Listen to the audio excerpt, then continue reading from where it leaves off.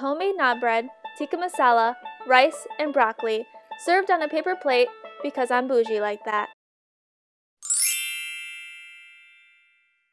Hey guys, so a lot of you guys have been asking me if I would make videos on the recipes that I've been making and posting on my Instagram stories and on my Snapchat.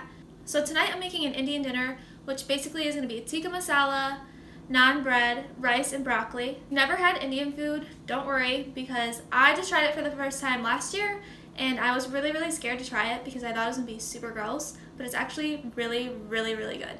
Indian food has a lot of flavor and it's very rich and it's so good. And it's not something that just adults like. My kids like it too, and it's not too spicy. I make sure I make it nice and mild so that my kids will eat it and not freak out. So if you haven't tried Indian food, I highly recommend it. You don't have to go to a restaurant to do it because I'm telling you, this recipe that I have tastes just like the restaurant, but even better. So first, I'm going to show you guys all the ingredients needed for this recipe. First, the ingredients for the naan bread. I prefer mine homemade, but you can skip and buy the store-bought if you'd like. Next, the tikka masala ingredients.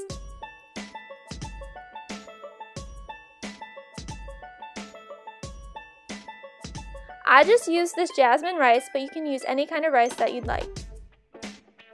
And any steamed bag of broccoli, which of course you could make fresh as well. First, we're making the dough for the naan bread. We're mixing the yeast, sugar, and water together, then stirring well. Set it aside until it's frothy, about 3 minutes. Now we're going to add olive oil, egg, and yogurt and mix well.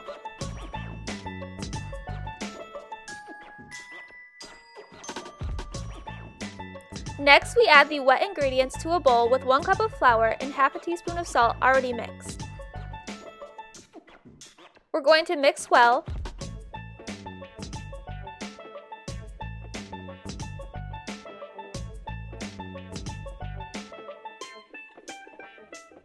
Then add another cup of flour.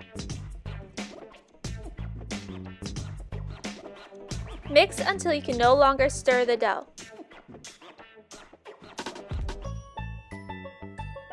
Next, we're going to lightly flour a surface. Now we're going to knead the dough for about 3 minutes.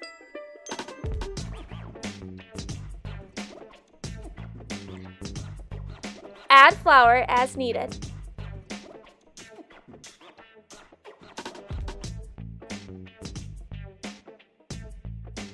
You want the dough to be smooth and not sticky. Form into a ball, then loosely cover and set aside. Now we're going to get started on the tikka masala by mincing our garlic and chopping our onion.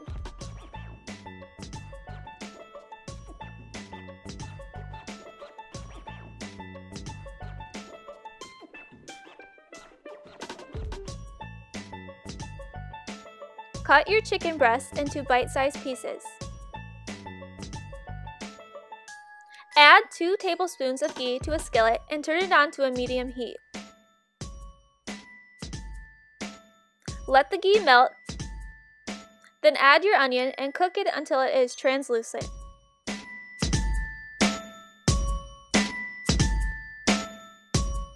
Add the garlic and cook for 1 minute.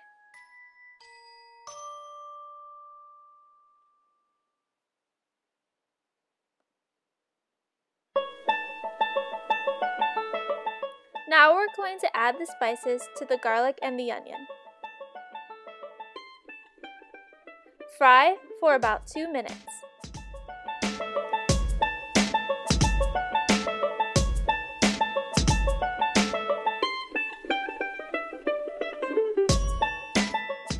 Now we're going to add the can of tomato sauce.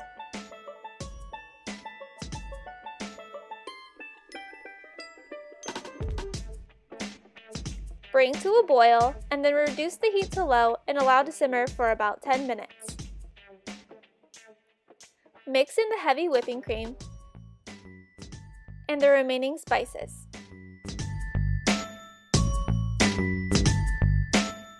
Mix together well.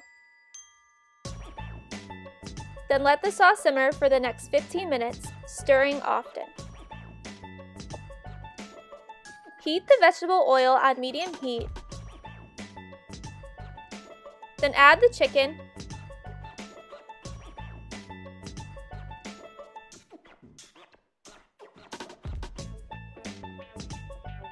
And a teaspoon of curry powder. Cook until the outside of the chicken is no longer pink.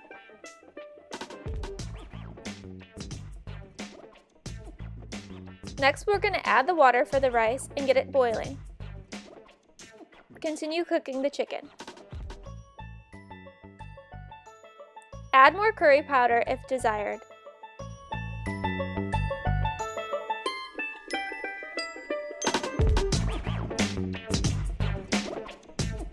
Once all of the chicken looks cooked on the outside, it's time to add the chicken to the sauce. The chicken will cook the rest of the way through because we're going to let it simmer for about 30 minutes. Now it's time to finish our naan bread. We're going to lightly flour a surface, then take the naan dough and roll it into a large flat disc.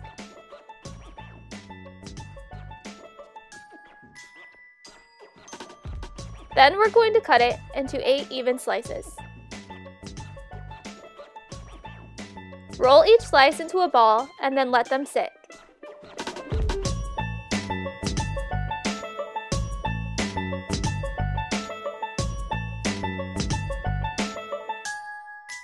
Add your rice to the boiling water, then cover and let it simmer. Heat a skillet over medium heat, then roll out an individual ball of dough until it is flat. Place the dough in the skillet until it starts to brown on the bottom.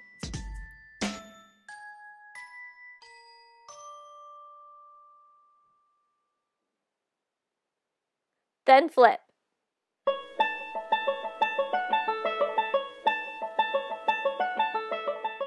When your naan bread is done, this is what it should look like. Repeat with the remaining balls of dough.